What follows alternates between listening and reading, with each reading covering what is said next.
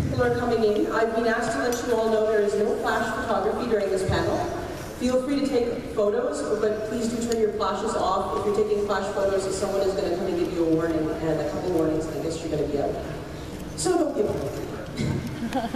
Other things about the panel, I'm going to do a very brief 15-minute moderated discussion, and then as far as I'm concerned, these shows are for the fans. So at that point, I'd like to hand over this thing to you, and you guys are going to line up in the middle behind that lovely Edmonton Expo volunteer in the blue shirt. She's waving her hand. And please come up and ask one brief question, and then let someone else get up to ask their question. We'll try to get through as many as we absolutely can. And now, I don't think this lady on stage with me requires any introduction. You may know her from The Walking Dead. You may know her from Prison Break. You may even know her from Queen's Creek or Tarzan, or any of the other 20+ credits on her IMDb page. Sarah Wayne.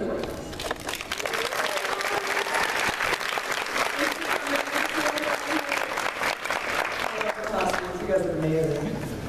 Now, I'll be quite honest, I work for Horror Mag, so my main interest here is definitely The Walking Dead, so if there's any hardcore Prison Break fans out there, please shout your questions out with question time. Now, I've read, Sarah, that you were a fan of The Walking Dead graphic novels long before you auditioned for the show. Is this true? And if so, how did you discover them? It's actually not true, sorry.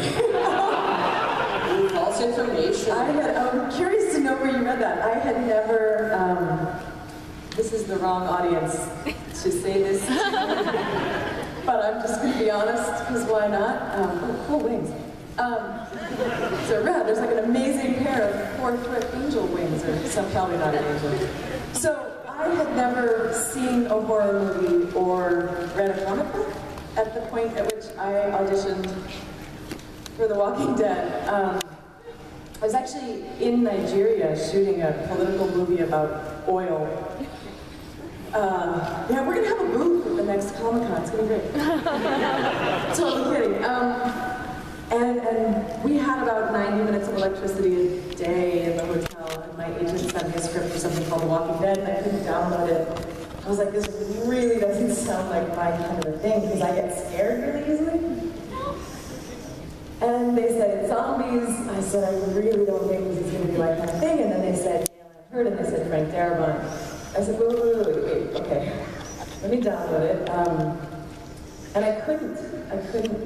The electricity wouldn't work. So I figured by the time I got back to the States, the part would be taken, and it wasn't. And I read it, and I felt sick to my stomach. Just I had nightmares. I couldn't sleep for the next 3 days. But I couldn't forget it, because it was this amazing story about a man who missed his wife and his son.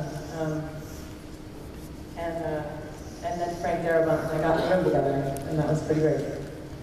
So after, obviously, landing the audition, did you then go and seek out the graphic novels, or did you avoid them entirely? I did. Because it really wasn't your...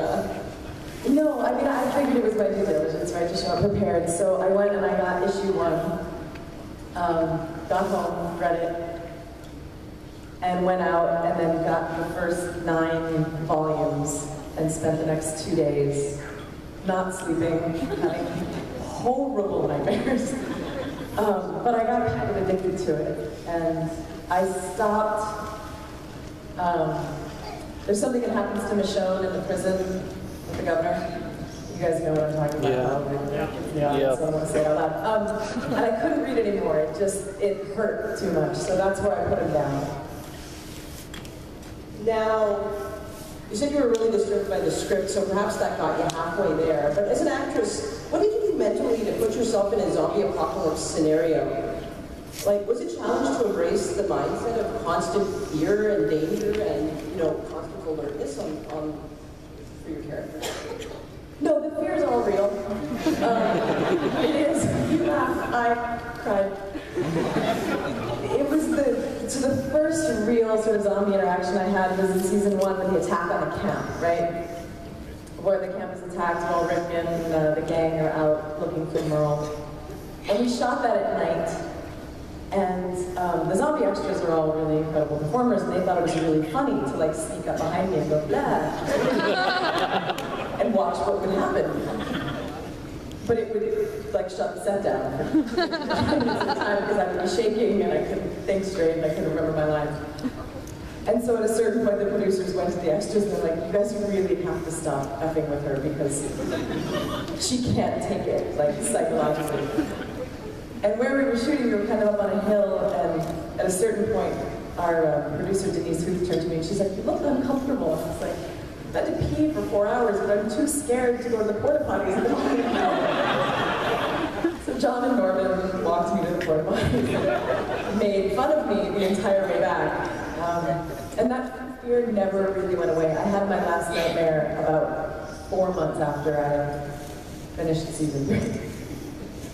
So that leads into my next question. Obviously, shooting it is very, very intense, and it keeps you in a very intense emotional state the entire time. What did you do at the end of your shooting day to kind of shed that and come back to, the Sarah you are? Apart from drinking heavily.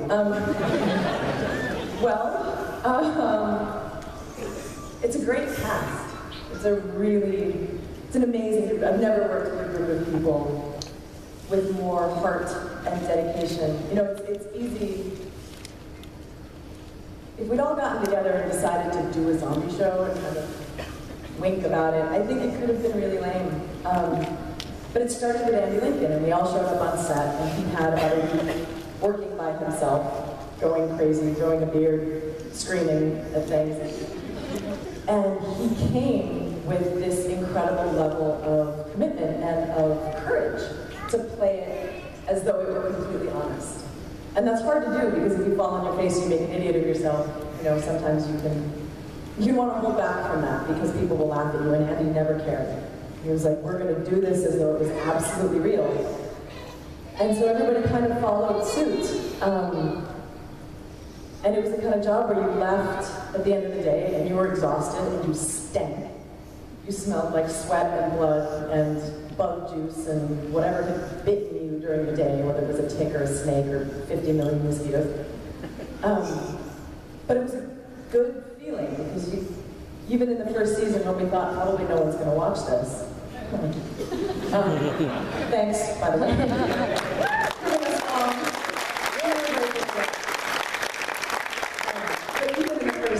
You leave at the end of the day and you're like, wow, I'm working the way I've always wanted to work. I'm a part of something that I'm proud of. And that brings you up, not down. So speaking of those emotional, kind of difficult moments, because The Walking Dead is absolutely full of them, which was the most challenging to shoot for you and the rest of the cast? What was the one that really tore your souls out? Has everyone here seen season 3? Yeah. Okay. Because Norman and I did one of these at one point, and like 10 people in the audience lost their minds. And I was like, oh, I'm so sorry. Spoiler alert. My last scene was the one, before I came back looking like in a dress and makeup and stuff. Way harder, I have to say that. The hardest thing was standing there in a clean white dress and not tearing it or throwing up on it or something, and like lipstick was super weird. But the scenes that were my sort of real last scenes in the show with Carl were absolutely the hardest. Because I just love that kid. And we had this one day where the day Dale died in season 2, it was the first kind of big family loss, right? Because there were those of us who were in the pilot and we were all really, really close. We'd get together and have barbecues on the weekend and stuff. And I looked out in the field in the middle of the night as we were shooting this, and Chandler was just standing there alone. And I went, oh, he's just a kid. Because he was then. Now he's like a little man. But, he was like 10 or 11 at the time. And I just went up to him. I was like, how you doing, buddy? And he just kind of leaned on me and just started shaking his head. And I said, well, you know what, it's okay, you got me, you got Andy, we're here for you. And he goes, yeah. And it really wasn't enough because he knew we were losing John in the next episode. And then I found out I was leaving, and I thought, I kind of told this kid I'd be there for him. So someday his therapist will be able to blame me for all kinds of things. But leaving Chandler, this remarkable young man that I'd seen grow from a boy to one of the best actors I've worked with. That was incredibly hard. And he was a pro for the whole thing. He was a total champ, but we couldn't really look at each other for most of that day. Now, you've already had the obligatory spoiler warning, so I'm not going to issue it again, like you just did. Your character, Laurie, dies in the comics. Now, was there ever any thought of perhaps giving her an alternate fate in the TV series, or was that always in the cards to follow through that way as well? Do you know? Well, Darabont and I argued about it a lot. My position from the beginning was that you have to kill Laurie, because killing Laurie does something to Rick that you can't do another way. And Frank didn't agree with that. His mind, certainly wasn't made up, but for a long time he would sort of take this devil's advocate position of, well, there are these other ways that we could put stress on Rick and break him down. My response was always, sure, but then Laurie would be there to build him back up. Even though there were times where she wasn't particularly good at that in their marriage. But, I did feel pretty strongly that the series starts with him looking for his wife and his son, and you have to take his wife away in order for him to kind of go down that rabbit hole. So when Glenn came on board, it was the first thing I said to him. There was talk about her making it longer, and at one point they had this idea that like Laurie would give birth in the woods alone in a snowstorm fighting off zombies. And I was kind of like, yeah, or that could be us jumping the shark. I think the way she died made sense, and I think, I hated to leave the show because I love the show, but you take a job on the show like The Walking Dead, you go, well, my numbers are going to come up. And I think the show loses all of its teeth if it feels like there are sacred characters that can never be killed. And when you lose people like Shane and you lose people like Laurie, what you tell the audience is every time someone's in danger, someone's really in danger. And I just think that's so important to do to the story. If Laurie made it 10 seasons, I would have been upset about it. All right, I'm officially giving you guys your 2-minute warning, so you can start thinking about lining up with your questions right about now. It's like a kindergarten class with me. Hold hands, find your partner. I'm going to ask for a hug.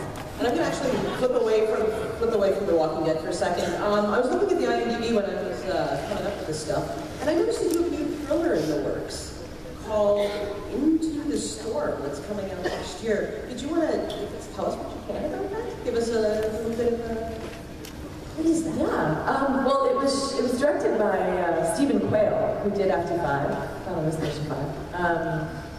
And it's a story about a town. It's another story in which I'm going to spend most of the time almost dying. I'm not going to tell you how that ends, but I have made a career dying. I really honestly have. My mom wants me to do like a CBS comedy, like about roommates in a really safe city or something. Ponies and rainbows.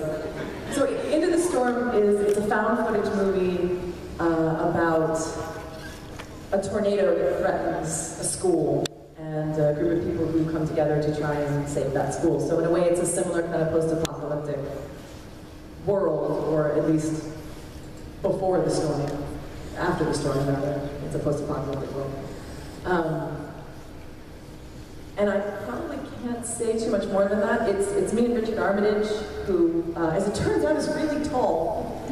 For those of you who've seen The Hobbits, he plays Thorin Oakenshield, the king of the dwarves. And when I met him, I was like, no kidding. Peter Jackson is really incredible with him.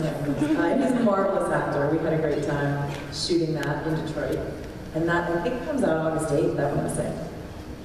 And Sean Bean has pretty much made a career out of dying on screen and everything he does. You're a good company. Oh my God. Yeah, I could do worse. I could do worse. All right, and now it's time for you guys to take over the show, so let's have some questions. I heard a rumor that you were moving to Canada. Is that true? It's not true. I moved to Canada 7 years ago. I live in British Columbia.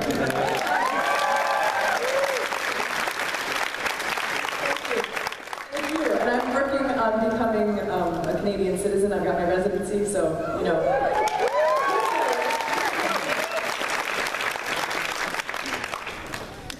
My question was, when Lori met her Untimely End, did they tell you in advance that they're going to have the ghostly hallucinations, or had you already started looking at new roles?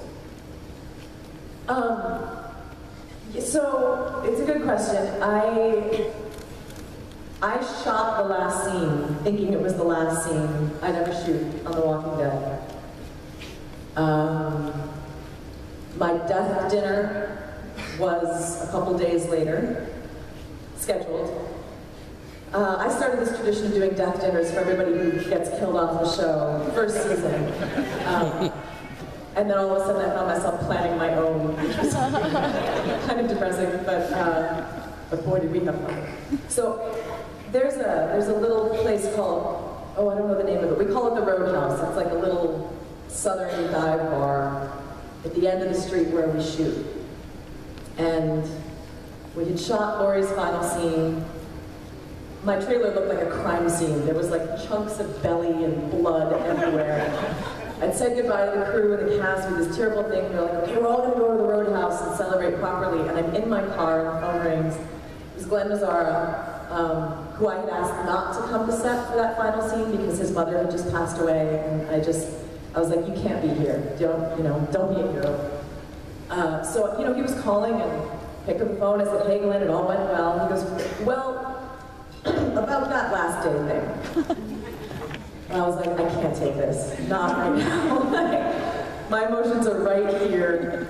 I just gave birth. You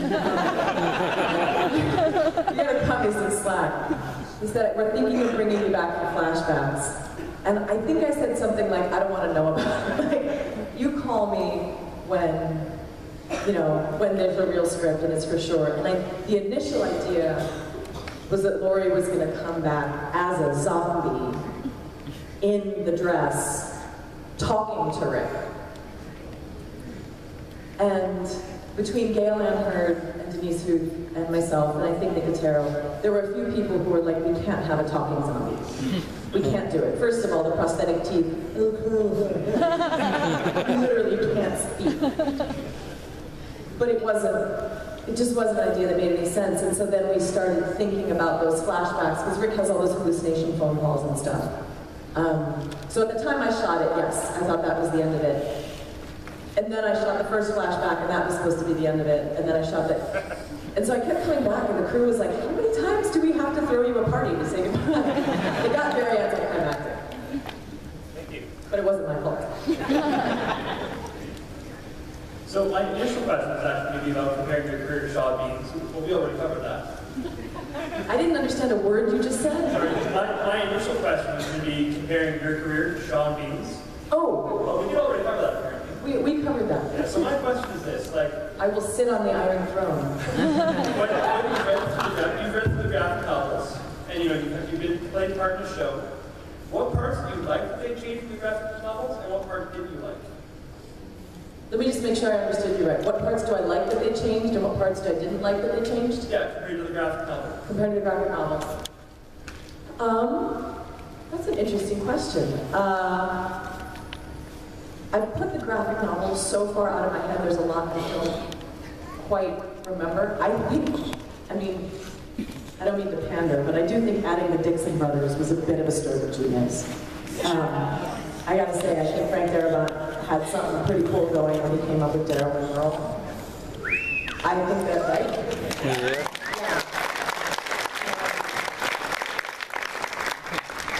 I think Sophia coming out of the barn was tremendous. I think those are incredible. I love Morgan and Dwayne. They're a big part of what I love about the pilot novels, but I don't know that that's possible at this point.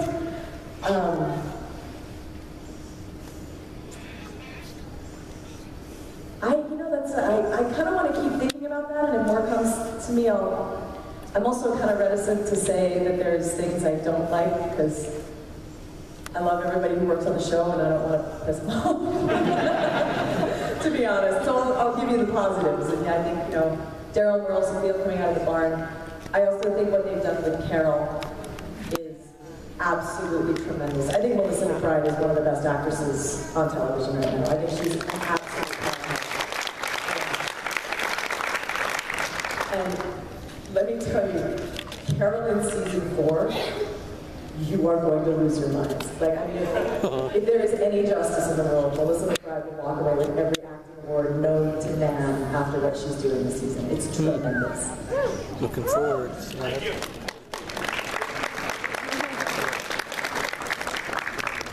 I just want to take us a little bit away from Walking Dead for a second. You said that the Walking Dead cast has been the best one you've ever worked with. You worked with some pretty amazing actors, like Robert and William Dominic and that on Prison Break. So what was it about the Walking Dead cast that made it just that much better to be a part of? Look, Prison Break was a tremendous job, and we had a huge amount of fun. I think part of what makes the Walking Dead experience what it is that we have the best crew in the history of crews. Prison Break moved around, right? We were in Chicago season 1, we were in Dallas seasons 2 and 3, we were in LA season 4. And so most of the crew couldn't travel with us. You know, for financial reasons, productions don't work that way, and they have families. Walking Dead now, you're 4 seasons with mostly the same crew. And it's a culture of really nurturing people's careers and promoting from within. I mean, Tom, who's one of our executive producers now, he started as our line producer. He really believes in investing in people. So Mike Satrazemis started out as a camera operator. Almost, you know, I mean, he is the vision and the look of the show. Through all the changes that we've had in directors, through all the changes we've had in showrunners and tone and actors, Satrazemis is the common thread, one of the common threads that really links everything. He is now the director of photography. He's now the cinematographer for season 4. He's going to be directing in season 4. So it's that kind of an environment where people are really encouraged to grow. And I threw a party for the cast and the crew season 2 when we've continued doing that kind of a thing. It's not just a cast of a dozen or so actors who, you know, come together and whose families get together and all of that. It's then the 80 people that work with us. And it's such a hard show. The hours are so long, it is so hot. It's so humid, you're running, it's super physical, you're in the sun. And so everybody, you know, we sweat together, we bleed together. And it's that 80 people of the crew that are that consistent heartbeat that I think keep it together and really make it the sort of superlative thing that it is.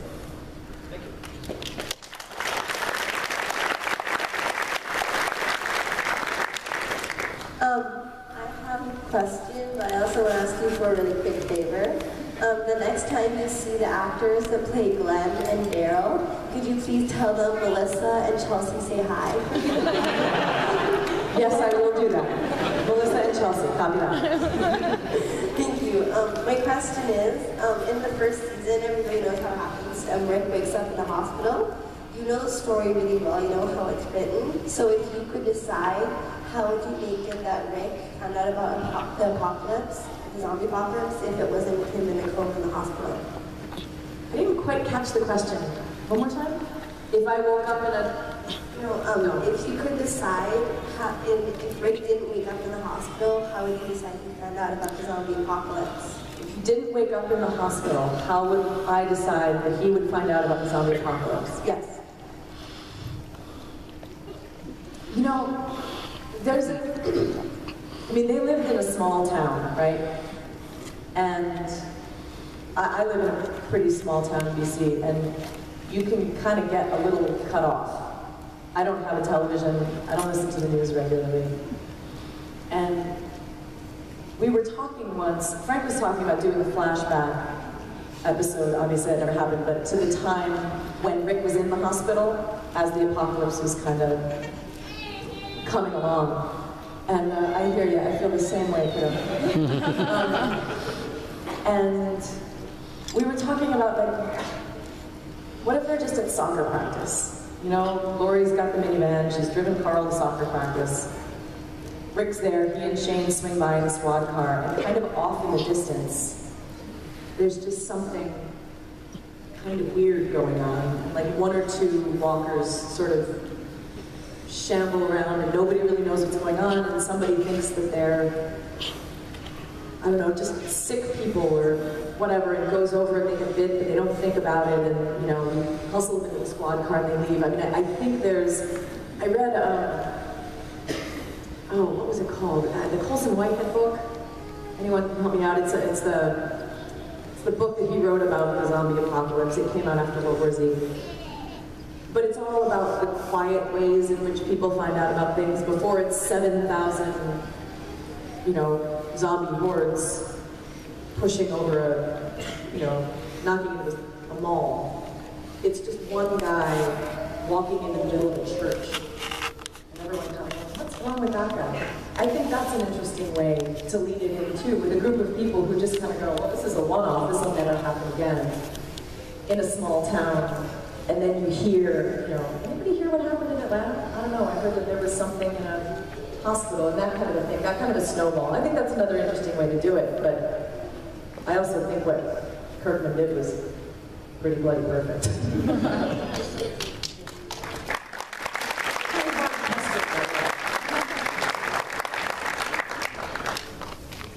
I have a prison break question. I was wondering, like, when in season 4 did you find out that it was going to be the last season, and how did the final break movie, like, how did that come into being? Was that an afterthought? Like, you going into prison and breaking out, how did that come to fruition? So we found out, I want to say about halfway through season 4, that it was the last season. Way above my pay grade as to why that was. All I know is it didn't come from me. And the final break thing about Dr. Sarah getting sent to prison and then being broken out, that was the pitch for season 5. So they took the season 5 pitch and they made it into a movie. I think the movie was released in theaters in Europe and stuff. But it just became kind of like a DVD extra, I think, in the States. And the writers were just really interested in what would happen if, you know, because Sarah had committed her share of felonies in the course of the 3 seasons, and they were interested in exploring what would happen if she was held accountable for those things, and then threatened, and then, you know, it would be Michael, of course, that would come and break her out. So they just sort of truncated that into that 2-hour DVD. And that's, you know, they didn't want to throw out their great ideas for season 5, so they just smushed them into 2 hours. It's a cool costume. Everybody look. Everybody look. Hi. I noticed during season 3, Lori Holden mentioned that there were some fans that were giving her a lot of harsh criticism because they couldn't separate her from Andrea. Did you ever experience that, and how did you deal with it? You know, so not being a comic book or horror fan, I didn't really know this whole world, right? So season 1, I go to San Diego Comic-Con to promote The Walking Dead, and I'm playing Lori. And like the second interview, I could draw you a picture of this guy if I could draw him. He was an online journalist.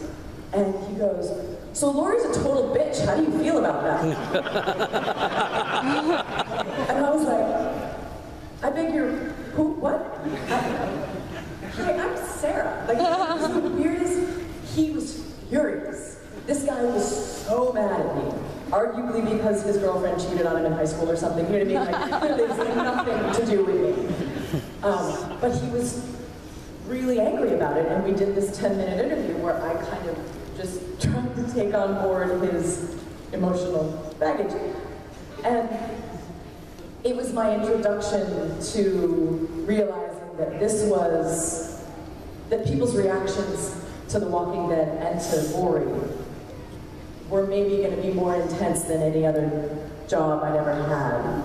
And that people were going to take it personally. And on the one hand, I'm kind of honored by that, because it means that the work I'm doing matters enough to somebody that they're getting all riled up about it. I think most grown-ups,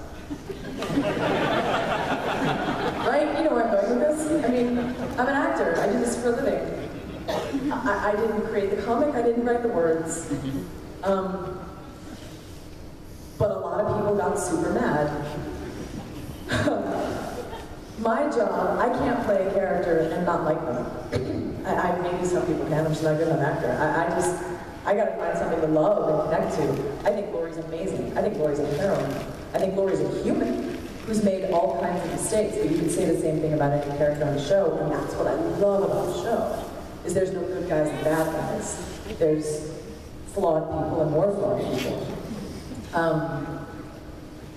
The way I kind of dealt with it was that I didn't read anything online, and I didn't engage with that. I don't have a Twitter thing yet. MySpace, Facebook, and whatever. I'm kind of in like the 19th century when it comes to all of that. I'll be honest, there are times when I'll hear about things that people say, and it's hard to remember to have a thick skin.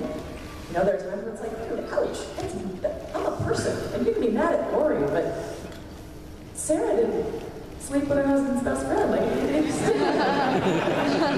I swear. You know, but you take the good with the bad. I mean, people care that much because there's like 10 million people watching the show, and that's great. I just hope people know that I'm an actor. Thank you.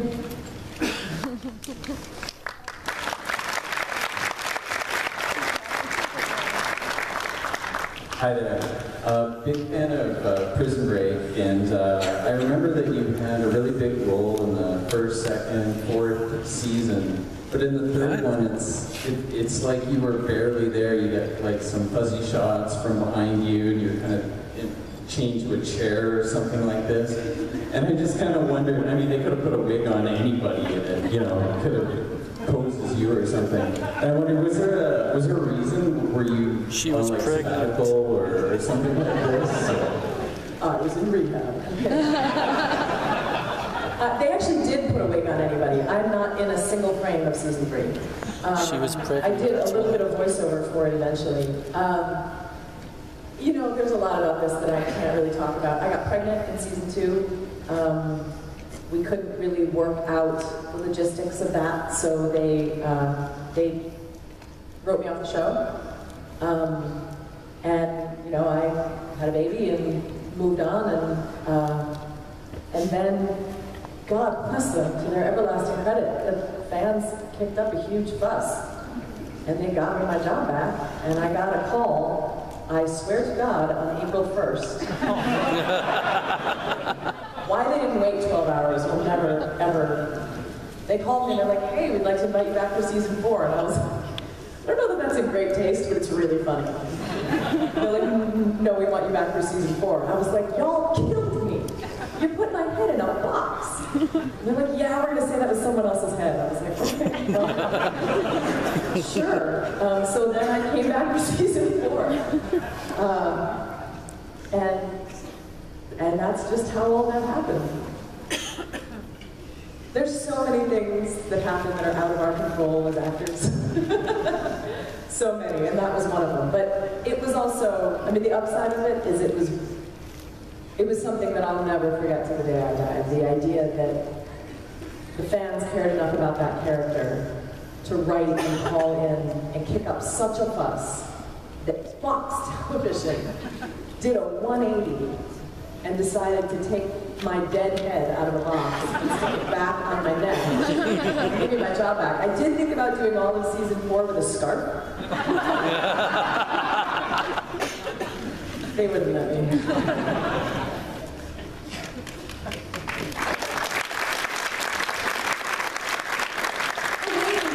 guys have to look at these wings. They're amazing.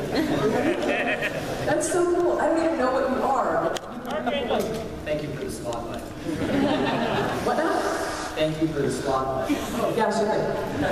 Feels weird, doesn't it? Kind of. I'm a huge Prison Break fan, and I just have a personal question for you. Of all the characters on the set, there's Teabag, there's the psychopath, there's Haywire, there's all these crazy people, but of all the characters, which person was the most different from their person they were acting to their real-life character? Oh, that's a really interesting question. The most different from their character to their... I mean, just in his own defense, I want to say Rob Pepper, right? He's not a pedophile.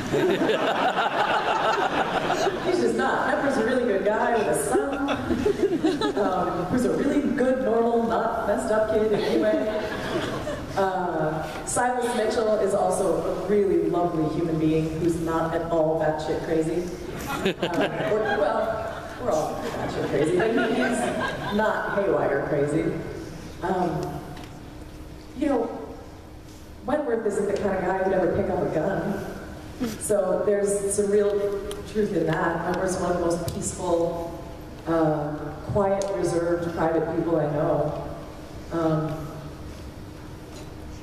Dom's pretty much Lincoln. Yeah, Dom's Lincoln. So I guess maybe he's the outlier. Everybody else is pretty different, but Dom's Lincoln for some. Thank you.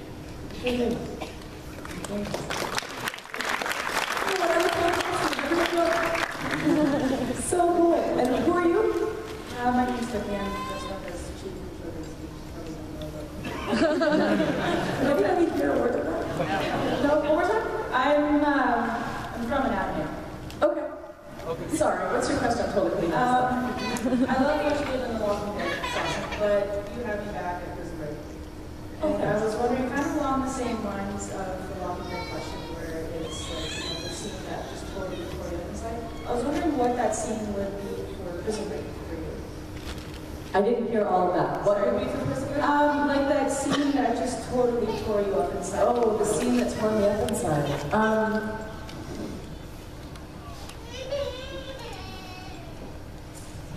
Man. You know, I kind of want to say the scene at the end of season 1 where Sarah realizes that Michael's been lying to her the whole time. You know, I mean, you have... The thing I thought was really cool about the first season of Prison Break from my character's perspective is Michael's going through this life-changing, crazy madness. Lincoln's going through the end of his days, possibly. Veronica's trying to save them. For my character, it's just another day at the office, right up until the moment where Michael tells her that this has all been a lie.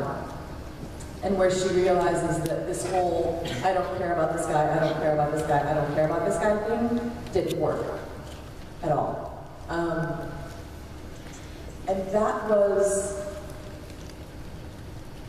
it was a hard scene to play, partly because, you know, as an actor, you kind of think, oh, you'd be so emotional, you'd be screaming and yelling and tearing your hair out and crying.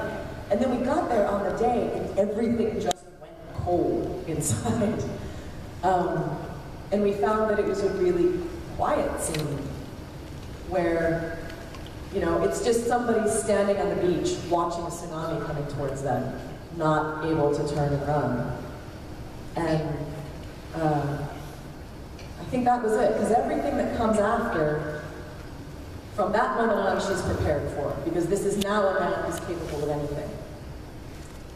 But in that one moment, he takes the mask off, you know, and she kind of goes, oh, you're not Bruce Wayne.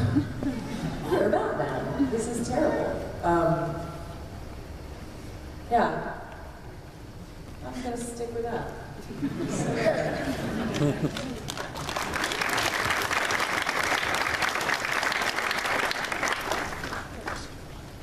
Hi, I have a Walking Dead question. At the end of season 2, gossipy, like over the 1 year period, I'm just wondering, like, were there any problems with that, and like when character change?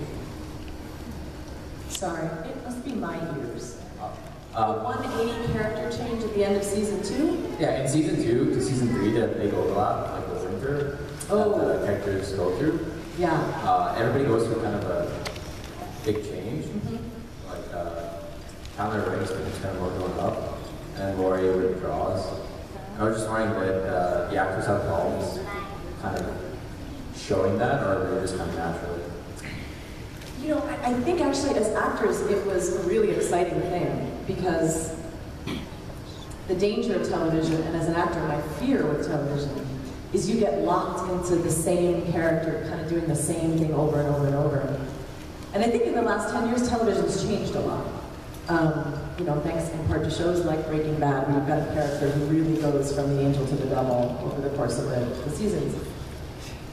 But you still get nervous that, oh, I'm going to be locked into playing this one character a certain way.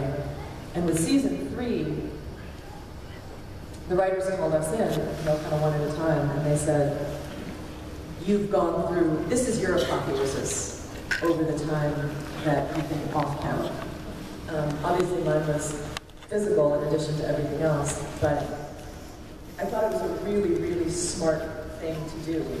It's also what we have to do with Chandler, because you turn your back on him and the kid's going to be growing a beard, you know? I mean, he's growing up super fast, and we had to account for the fact that he was like no less than 3 inches taller when we started again.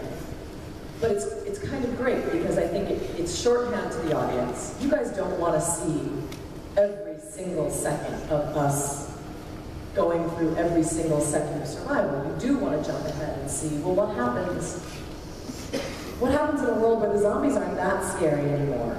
It's the attrition of exhaustion and malnutrition and the strain of living this way. So I thought that jump ahead was fantastic. And without giving up too much, but what are they going to do, kill me? Season 4 has some of those elements too in ways that are, I think, really cool and really profound. Thank you.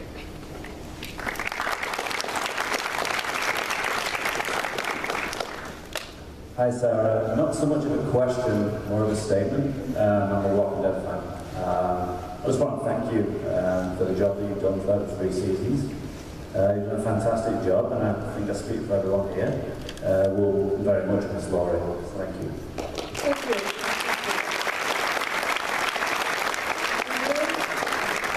Back at you. I mean, you can talk to anyone on the show. This is the best job any of us have ever had. Scott Wilson's been in this business, what about years, like 40 or something. Jeff DeMont, you know, I mean, these are seasoned actors, and this job has meant more to us than anything we've ever done. And we're only doing it because you guys are watching. We thought if we could hit 1 million viewers, they might let us come back for season 2, and then that would probably be it. You guys took our breath away. So thank you so much for the support that you guys have shown the show. It's amazing.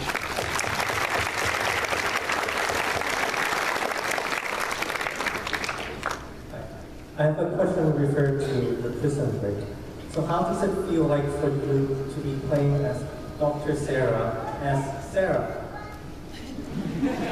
Is it a coincidence? It's a total coincidence. I begged them to change it.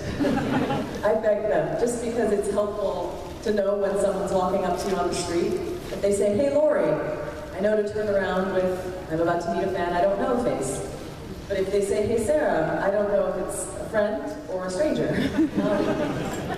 And I went to Paul Schering, who created Prison Break, and during the pilot, I was like, listen man, you know, let's give her any other name. And he played me like a fiddle. He's like, yeah, but Sarah's the name of a woman with such courage and loyalty and strength. You sucker. So yeah, that was all there was to it. At least there's the H, no H difference. I mean, I don't know that that's really gonna sell, but yeah, I got nothing, man. It was just a coincidence.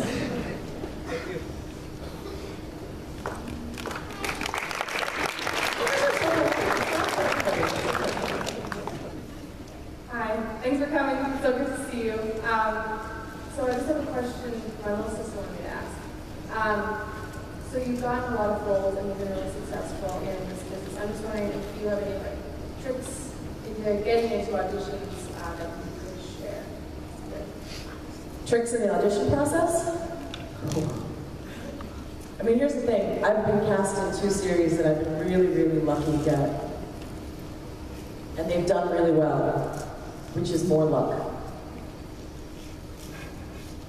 I've probably auditioned for 200 other jobs that either I haven't gotten or I've gotten and they haven't been great.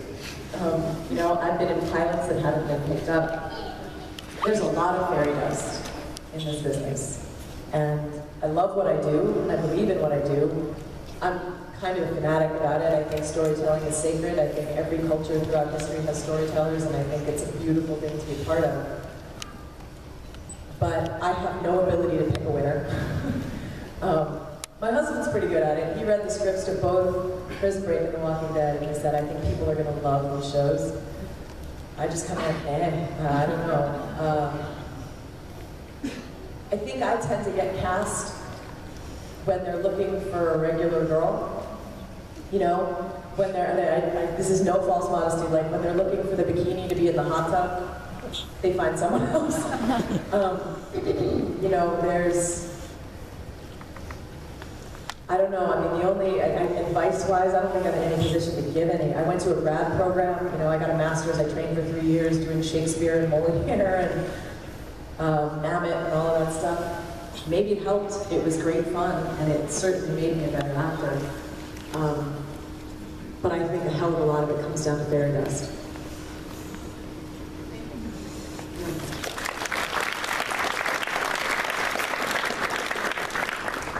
Hi there, I'm a huge fan of Lori. That scene was one of the most powerful scenes on TV to me personally. I want to ask you what you hope Lori's legacy is, like particularly the positive effects that you want her as a person to have on her son and Rick and the rest of the characters in The Walking Dead. First of all, thank you. Her legacy. I think Lori would want her legacy to be one of peace. Lori wanted a home. She wanted to be a homemaker in the most profound sense. You know, she wanted, Herschel's farm was a dream for her. Let's plant vegetables, let's raise animals, let's educate kids, let's try and pull some sanity out of a world that's on fire. I think her hope would be that Rick and Carl forgive themselves and raise the baby with a sense of possibility. I think her fear was that all the beautiful things in the world would be forgotten. You know, there's that moment when she got pregnant and she was talking to Dale about Carl's going to grow up without a memory of lazy Sunday mornings and being safe and soccer, and the new baby will have none of that. I think Lori would want her legacy to be one of, you know, find peace at any cost, find a reason not to fight, find a reason to say you're sorry instead of hold a grudge, all of that. It's all kind of mushy nonsense, but I think Lori from the beginning saw the pregnancy as a death sentence and tried to prepare her husband and her son, and through them her community, not only to live without her, but hopefully to live without the kind of combativeness that started to grow between Rick and Shane, largely because of her. And I think she saw as her greatest failing her inability to make peace between those two men. And I think her hope would be that Rick can make peace instead of end up in a sort of mono death match from now on. It doesn't go real well, but that's her hope.